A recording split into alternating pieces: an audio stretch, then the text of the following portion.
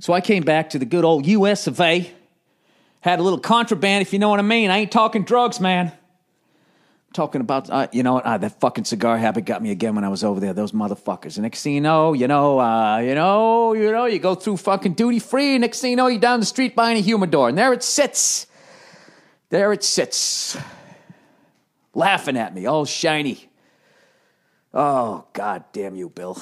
You're such a weak son of a bitch. But when I got home, aside from a month of mail, I ordered 2 books when I was over there, and I was excited. One of them, it's going to kill me because this guy is such an underrated drummer. Like, I've never even heard the proper pronunciation of his name. So I forgive me if I fuck this. I'm going to fuck it up because I'm going to say it 2 different ways. Modal. You see, the Billy Squier drummer. Is it Bobby? Is it Chouinard or Chouinard? I don't know what, but he had a book, the story of the Bobby Chouinard story, drummer extraordinaire, and I'm reading through that, and it's just a fucking great story, and killer drummer, and it's just, he's got his modern drummer article in there. It's got all his killer fucking Ludwig drum kits. It's got all these interviews with all these guys, fucking Steve Smith, and all these guys from the whole Boston music scene and all these clubs that they played. I remember back in the day when I'd be listening to WBCN, the Rock of Boston, they'd be like, oh, go check out fucking so-and-so down at the Channel or at the Tam or the Middle Eastern Tavern, the Paradise and all that shit. And I remember thinking, someday I'm going to go down there and I'm going to play drums. And you know what? It never happened. But, dreams die, and you get older, and you learn to accept things that, the simple things in life, a little bit of apple cider as you watch the sun going down on your 9-year-old Prius, those things. You learn to appreciate those things. You're like, what, there's a lot of people out there that they would kill to have that dream. Not in this country.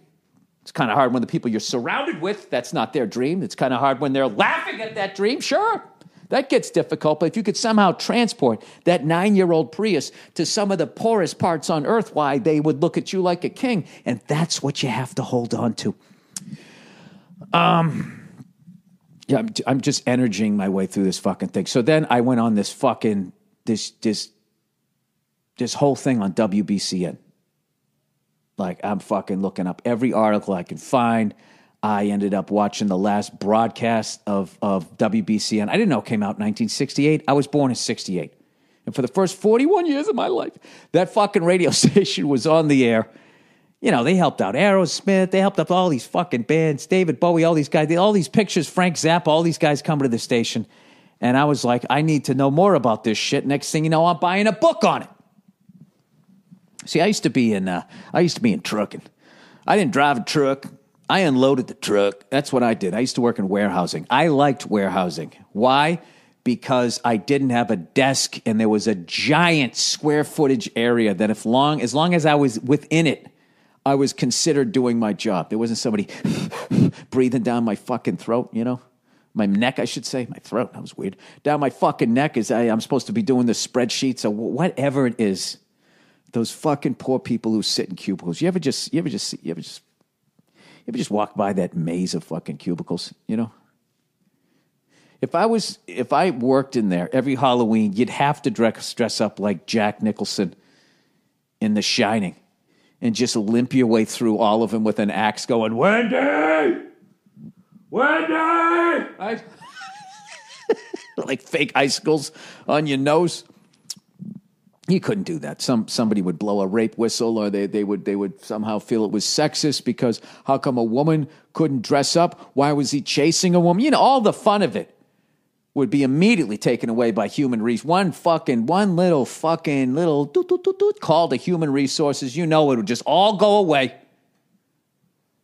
The whole thing would go away, and then what? You'd go right back to the soul-crushing silence of 148 adults sitting in a maze of cubicles, wondering, praying, hoping for someday their dream to come walking through that door and get them the fuck out of that office. But until then, continue on with your spreadsheets. So I used to work out in the warehouse, unloading them trucks, You know, UPS driver, the FedEx driver, you know, half those guys would show up. They gave themselves their own tattoos for whatever fucking reason. All of them. Every fucking one of them had something in common. Was that they didn't want to work for somebody else, but they were too dumb to start their own fucking business. So what do? You get into trucking. I'll work for you, buddy, but you ain't going to see me for days. You understand? You don't know. Am I at this Crackle Barrel? Am I over there at the Denny's? Am I on the side of the fucking highway porn shop? You got no fucking idea. And as long as I bring that truckload of Q-tips in by Thursday, 9 a.m., I'm getting paid. Don't matter what the fuck I did for the last 3 fucking days. And I always related to those guys. I saw it. There was a freedom, yet you had stability. Okay? I'm getting a check every fucking week, but I don't got some cunt breathing down my neck. Unless you work for UPS. UPS was a motherfucker. They always had that fucking ride-along douche. The Ice Cube of UPS, right? And then you were the Kevin Hart character driving the fucking thing as he was reading you the riot act. Well, I guess in those movies, Ice Cube always drives. But you know what I mean. The hard ass, and then you were like the chick in Police Academy. Don't move, dirtbag, right? You were the fucking scared person. When they would come along and they'd write you up every time you didn't fucking put on your blinker. You fucking blinker, right? If you took the turn too sharp and all of that bullshit. So anyways, I went down this fucking rabbit hole and I ended up buying this book on WBCN that's just coming out. I know what I was going to say. So when I used to fucking work, brain is all over the place. When I used to work in the warehouse, I used to we used to listen to that every fucking day. Charles Laquadera, the big mattress, and then the lunchtime song, you know, would come on, and it'd be like whatever the fucking hits were that day where they would just put lunch in it, and then Mark Parento would come on at 3 p.m., and then you knew it was almost the end of the fucking day, and he was like the coolest guy. He was like the rock star of the whole fucking thing, and I know he had some extracurricular activities.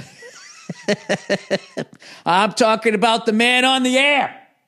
Man on the air was a fucking rock star for 3 to 6. It was the fucking greatest because he was the coolest guy, and then you knew that the day was almost fucking over, right? And you knew those guys were all doing fucking blow, and they were drinking. It made you feel, all I do is drink. These guys are doing blow at work. Why can't I get drunk on the forklift? They had that sort of influence on people in Boston. No, I'm kidding. They actually, when I was watching... I think Bradley J was the guy who did the last. I watched so many of them and I was fucking jet lagged. I think he did the last shift on WBCN, and they were talking about all the bands that they broke, all the stuff that they did, and they were saying all the fun stuff they did for charity. And they started talking about how WBCN had their own softball team called the BCN Ballbusters, and I was immediately like, no fucking way. I went to one of those events, and they go, yeah, one time we played this one band, but blah, blah, blah, blah, blah. And then because there was another time we played this band, and they said Huey Lewis in the News. And I was like, I was at that thing! Screaming at my computer in Italy. Going, I fucking went to that, right? And they were like, yeah, where did we did that in like fucking Marblehead. And I was like, and I was screaming at the computer like they could hear me. I was like, no, it was at Nickerson Field in fucking, at Boston University. I believe when they still had a football program. And I went to that. I remember Huey Lewis pitched. I remember their bass player. He showed up dressed like he was going on stage. He had a long leather coat, and he had like the number 4 and then like tape on the back of his coat. He had his cigarette going. He was fucking hilarious. And everybody was rooting for Huey Lewis and the News except for me and my buddy. And we were heckling him. You know, everybody, you know, was rooting for them because they were the rock stars. They weren't rooting for the fucking hometown, right? Bunch of fucking dick riders. And we was sitting there. We had a couple, 2, 3. Huey, you're going to lose. You got nothing. Right? Everybody's staring at us. So anyway, I bought a book on that, and that's it. And I don't think I have anything else to fucking say, and I still got 14 minutes left. So this is where it becomes a quagmire.